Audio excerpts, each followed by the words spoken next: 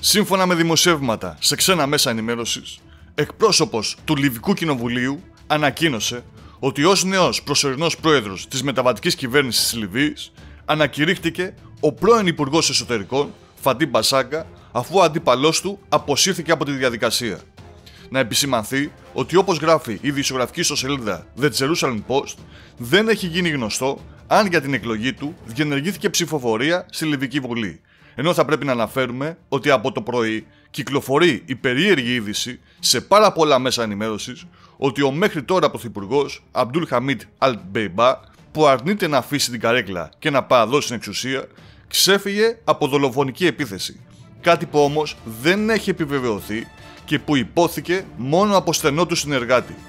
Προφανώς ισχύει δεν ισχύει το περιστατικό, το σίγουρο είναι ότι θα χρησιμοποιηθεί από τον Dbeibah και θα οξύνει πολύ περισσότερο την ένταση στη Λιβύη.